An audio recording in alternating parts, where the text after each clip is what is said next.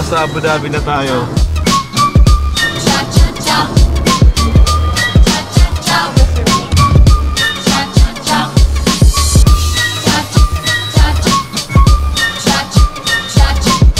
So booking is done. Let's get my things.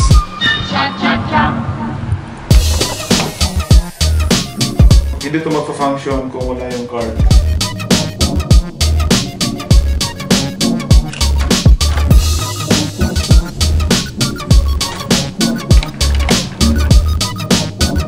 Maliit yung room na binigay. But it's okay. It's a nice cozy one.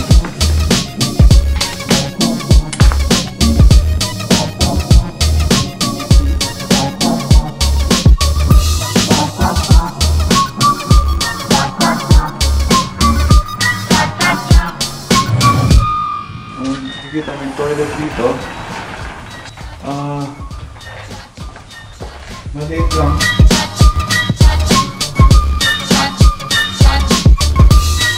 And then here, mga switches ng room.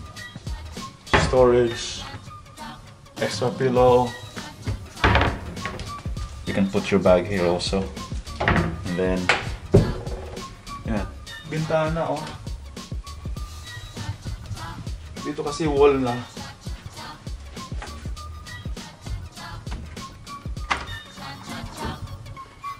What's here?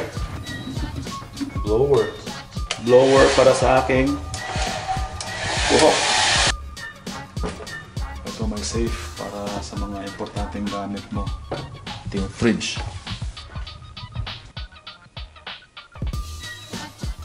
Marami pang ongoing na construction dito.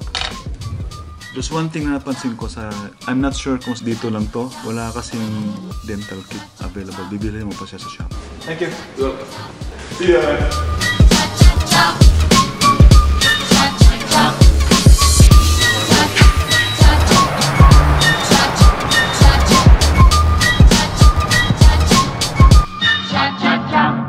Dahil madilim na, pwede nang maghubad.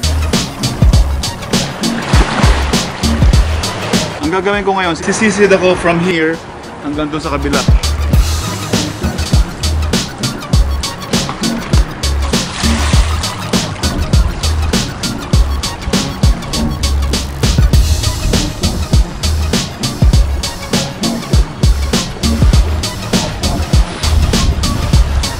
Malapit lang. Parang malapit lang.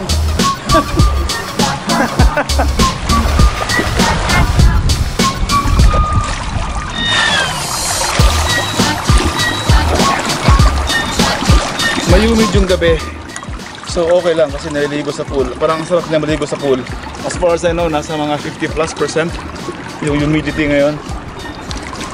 Nasa 20th floor ang swimming pool dito. I think pati yung gym yata doon sa kabila.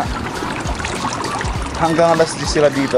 Ito yata yung time na na-enjoy ko tong pool kasi sakto yung tubig, sakto yung panahon, hindi malamig, hindi mainit. That's it for the swimming. Pagpasok sa hotel, malamig na. Nafe-feel ko yung shorts ko lumalamig. Basa pa.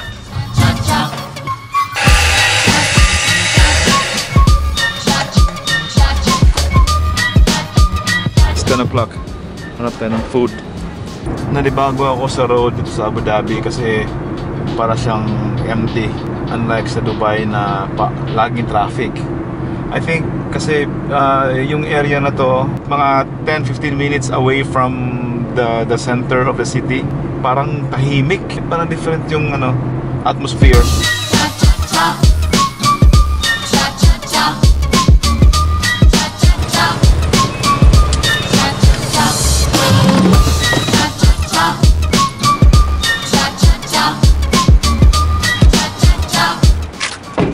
Pati yung parking culture dito parang iba din.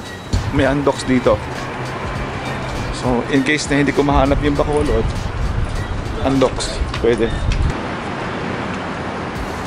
Halos magkatabi lang ang unlocks at saka yung Bacolod. So doon sa aking kanan, andun yung unlocks. Yung Bacolod naman nandito sa aking left. Dito tayo kakain. Nandito tayo sa Bacolod, Lechon, Manok, and Inasal Restaurant.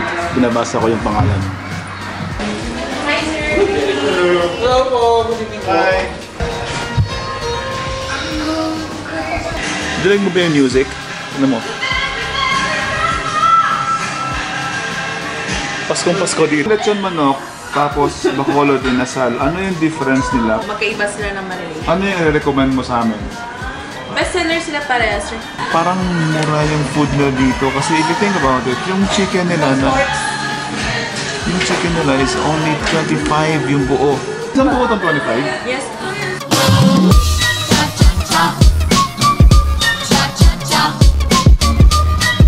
This is Kansi soup, traditional soup dish in Negros with langka, beef shank with tamarind and lemongrass, cooked to perfection. Mali yung pagkasulat. Masarap yung sabaw nila dito, kaya nag-request po kami kung pwedeng humingi pa. So, pinatagin sa amin yung KBL. This is, ano ibig sabihin ng KBL? Kidney beans, beef, tsaka langka. Hindi ko alam na may ganitong klaseng soup.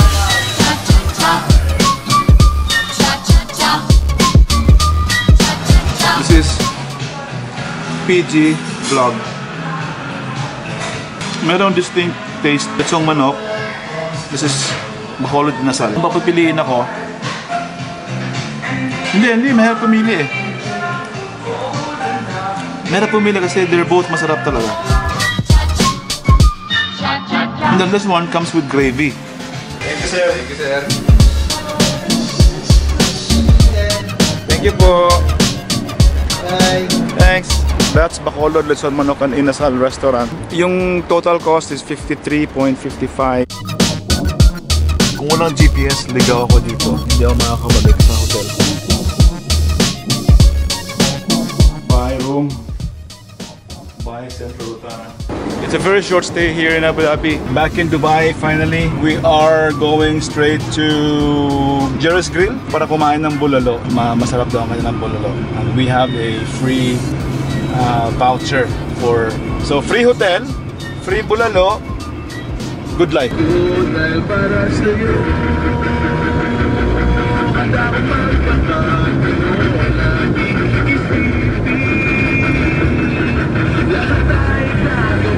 The only time na nakikinig ako ng radio is when I'm driving.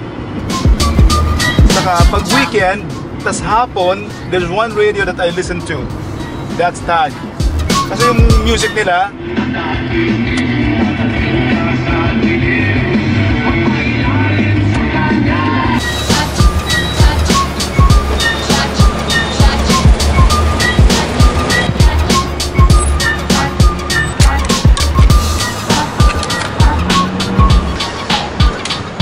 ito yung pangalawa kong time na kakain dito sa Jerry's Grill. This is not a review, by the way.